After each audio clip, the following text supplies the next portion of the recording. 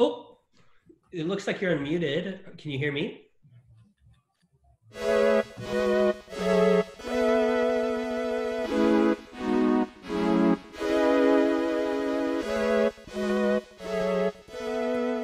Well, hey everyone, and welcome to Mental Health Mondays here at Cathedral of the Rockies. I am Buddy Gharring. I'm actually the pastor over at Twin UMC in Twin Falls, Idaho. You may recognize me because I've been working with Wayne for the past 2 years, and that's been kind of like a shared appointment type situation over there.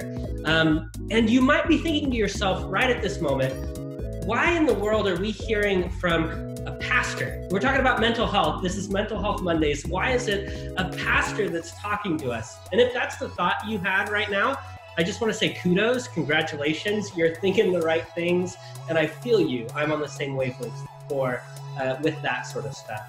And so here's kind of just a backup on that.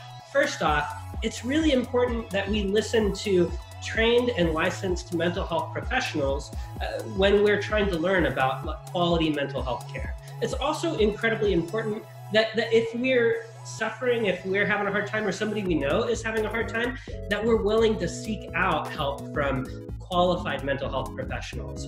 And also, I think it's good for us to have a robust support system in our communities from all different backgrounds. It's important for us to be able to lean into people of all different kind of jobs and job descriptions. And we know realistically that there are still stigmas that people carry about mental health and about getting help for mental health related issues. Some people don't feel comfortable seeing a mental health care professional.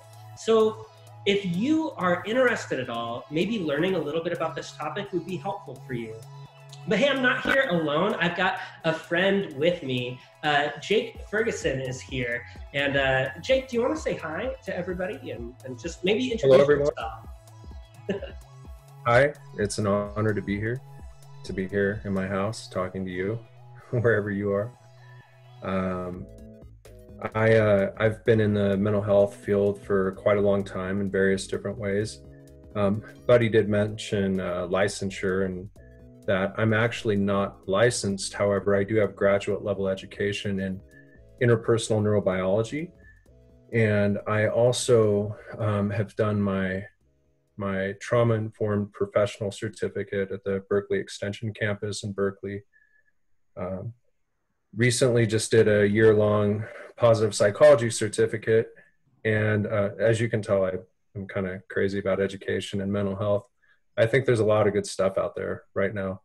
So I'm kind of just digging into a lot of different areas of the mental health science that I find to be just incredibly valuable and most of anything hopeful. It's a very optimistic time for mental health sciences. Hey, Jake, thanks for sharing that. And we actually had another friend that had planned to be here with us on this call. They are a licensed counselor, and they work in a lot of different settings here in the Twin Falls area. They actually have a background, just like Jake, in hypnotherapy too. And so it was going to be really fun to have 3 different perspectives to have this big conversation about mindfulness and the role that it can play in our mental health journey, especially in a time like right now. But kind of to illustrate that point a little bit, he's not able to join us because he came down with COVID-19. We were originally going to record a few days ago, and when we were going to record is the night that he wound up in the ER and in the hospital. So he's back at home, but down and out, pretty heavy with this stuff still, and still battling. I know for me, I found myself this week being deeply affected by our third friend who was going to be in here, his being diagnosed and his being hospitalized. That was a difficult thing. And not only was it difficult for me to get that phone call and find that out early Monday morning, but it wound up impacting the way that I moved through the world and the way that I interacted with other people in ways that I wasn't really enlightened to. You see, we're going to talk a lot about mindfulness and how to be present to this current moment. And mindfulness, I think we think about meditation and mindfulness as if it's this magic little treat that makes us feel better. It's not that. It's learning to pay attention and to be present to this very moment and see what really is. And that's incredibly helpful for us because we know what's happening. We're suddenly in tune with what our bodies and our minds and our spirits are experiencing in this moment. And we're able to decide whether that means that things are healthy or that means that things are unhealthy. And there are some things that need addressed and need fixed. But it's not always comfortable. But the secret is whether we're paying attention or not, our minds are busy doing things. Whether we are tuned into this present moment or not, whether we're saying to our brain, hey, could you pay attention to what you're doing? Or, hey, could you focus on this specific thing? Whether we do that or not, our minds are busy running. And sometimes the less we pay attention, the more our minds run away. The more our minds run and obsess and focus on different things. I don't know if that rings true in your life right now. I know it has in mine. When I'm not paying attention, my mind can really chomp down on some unhealthy thought patterns and just get stuck in them and keep going and going. And there's a word for that in a lot of these mental health circles, but interpersonal neurobiology, I think, specifically uses this term quite a bit, and that's the default mode network. It just talks about where our brains go when we don't give them something specific to do and we're not paying attention to what they're doing. So Jake, I'd like to kick over to you, and I think I was there some this week.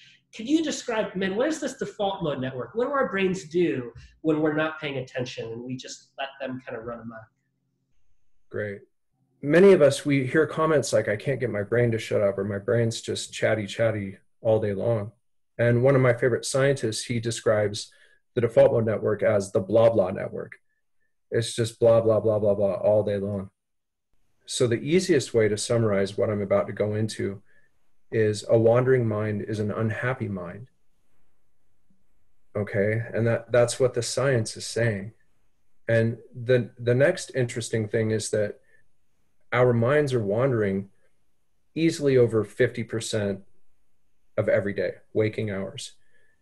And whenever I say that in my small group work, people always say, more than that, like, and it seems to be true. The default mode network seems to be focused on the future. It seems to be focused on the past. And it seems to give very, very little attention to the felt presence of now, your direct experience of the moment by moment as you go. So not only is it largely focused on the future and the past, we could think really generally worrying and rumination.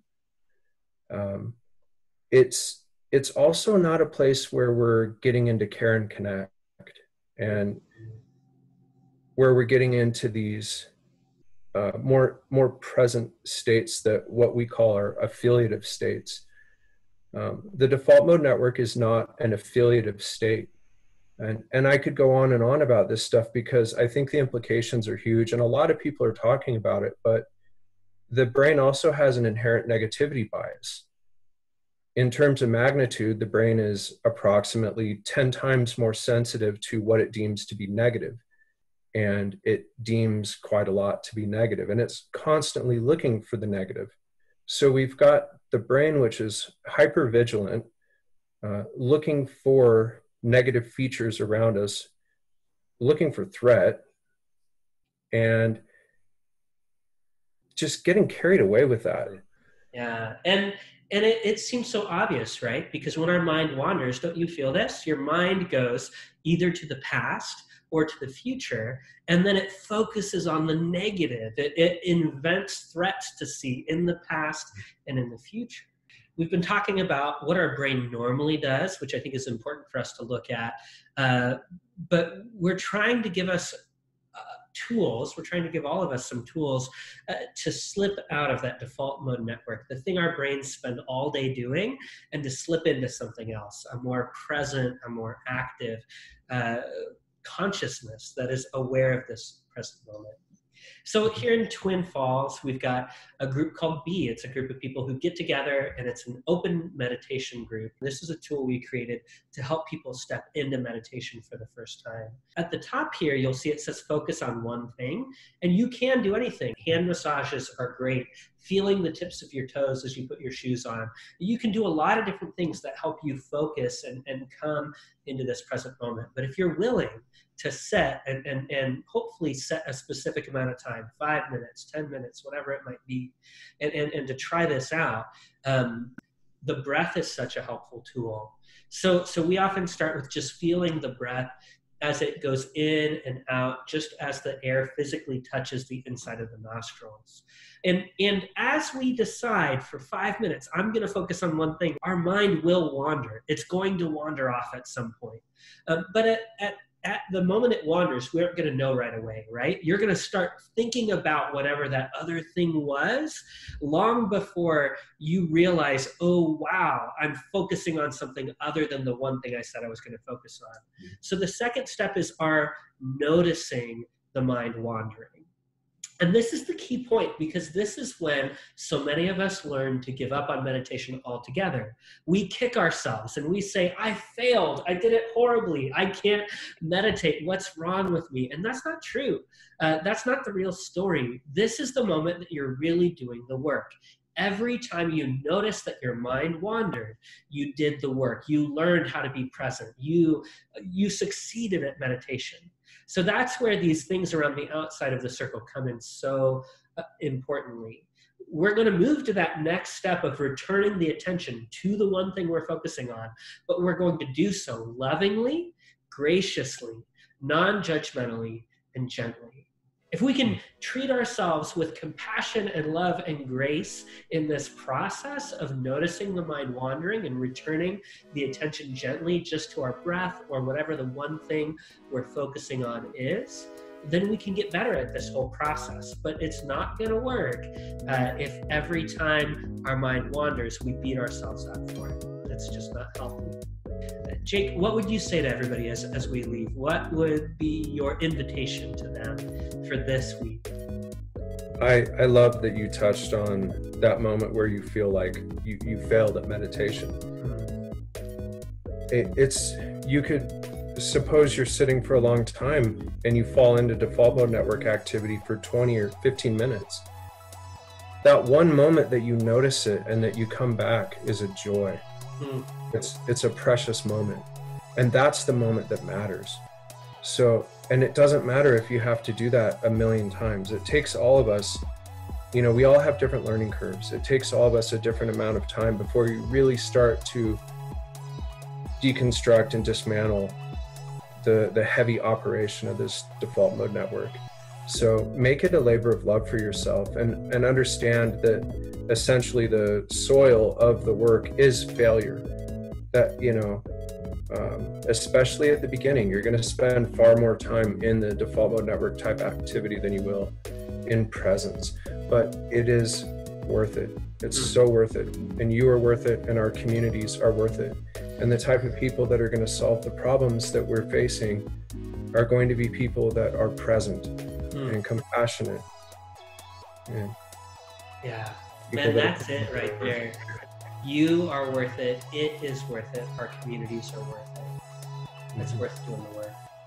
Well, I hope that you guys have a wonderful week. And hey, we're going to be back next week, actually, in your feed. We had a kind of longer conversation. We're recording it all at once, but we'll chop it up, and we're going to have another conversation that really talks a little bit about something called acceptance and commitment therapy, and doing the work of kind of distancing ourselves from our thoughts and our emotions when they rise. Defusing is a word for that. So be looking for that in your feed next week for this mental health